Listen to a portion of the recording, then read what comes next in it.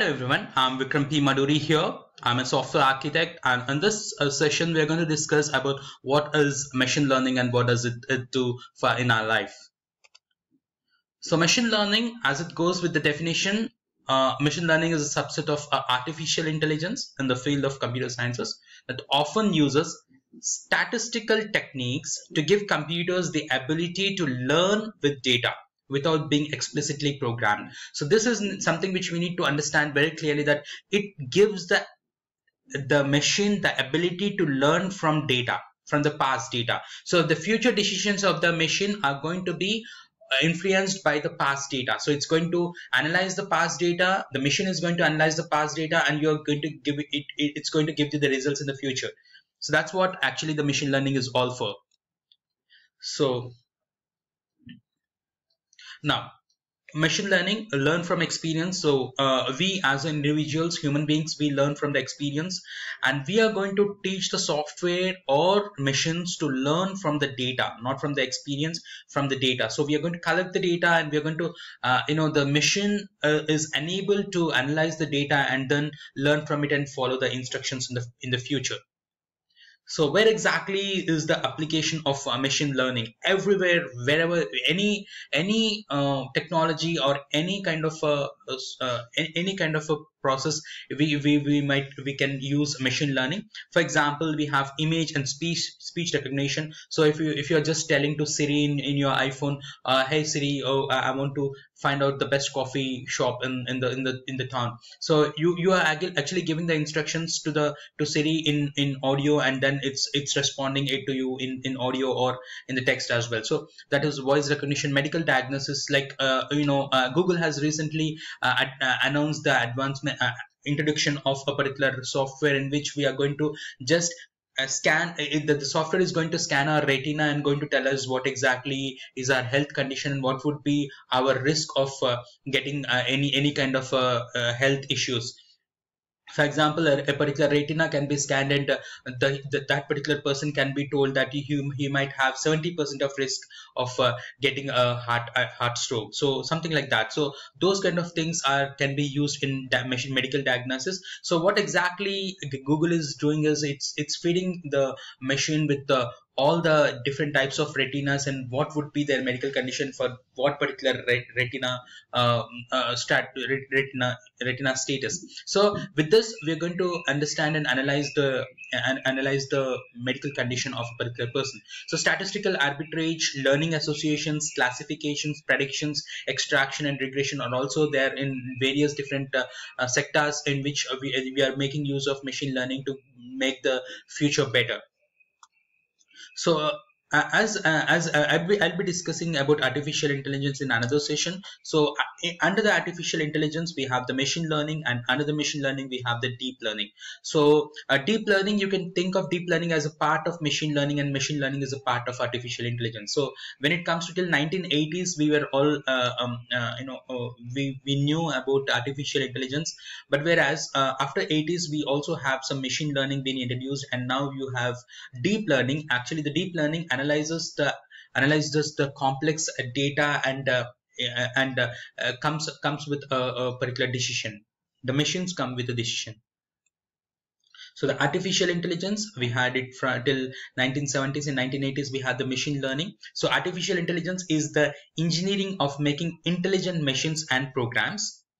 And in the machine learning, we have the ability to learn without being explicitly programmed. So the machine is going to learn from the data. So deep learning is learning based on deep neural networks. So when there is a complex data, you are going to solve that complex data, break that complex data using the neural network. Now, the artificial intelligence, deep learning, machine learning are very closely associated with each other, and these will be the changing the world forever in the future. So, healthcare and life sciences using custom frameworks, Cave and TensorFlow or molecular dynamics, pattern recognitions, and drug interactions. With this, you can change the way the healthcare is taking care of people across the world. So financial services, government, manufacturing, retail, energy, transportation, travel, and hospitality. Every sector is going to be influenced by artificial intelligence in the future. So if at all, if we look at in detail about the financial services like insurance, using tens of flow of a claim adjustment and risk analysis. So using fraud can be avoided using tens of flow for risk evaluation and fraud detection. So in this way, we can make use of the entire AI, ML, and DL for getting the business into a better condition. So we have the artificial intelligence. Another artificial intelligence, we have the machine learning. Another machine learning, we have the deep learning. So artificial intelligence is the study of devices that perceive their environment and define a course of action that will maximize its chance of achieving a given goal. And machine learning is a subset of artificial intelligence in which machines learn how to complete a certain task without being explicitly programmed to do so.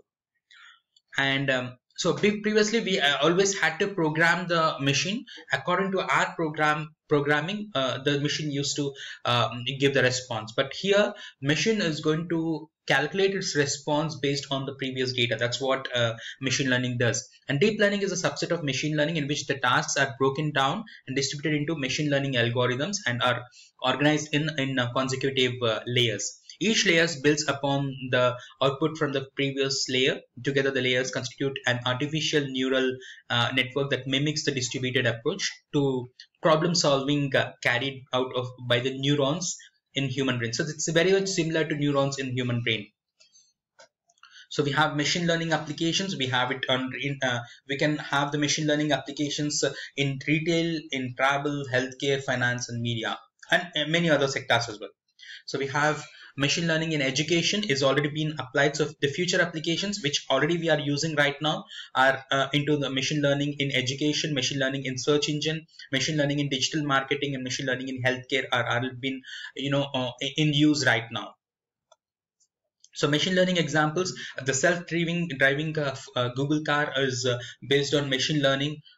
Web search results, fraud detection, credit scoring, recognition, pattern recognition, and text-based sentiment analysis, and prediction of success and failures, and online recommendation for offers on big e-commerce sites, Amazon, Netflix, etc., and social listening applications as well. So if you are wondering how this Facebook is recognizing images of your friends, like the moment you upload a image, it's going to suggest you a couple of names, wherein it's going to detect the name of the person who is there in your photo, right? So that's something which is based on machine learning, wherein the photo image is detected and it's going to predict the name of the person who's in the photo.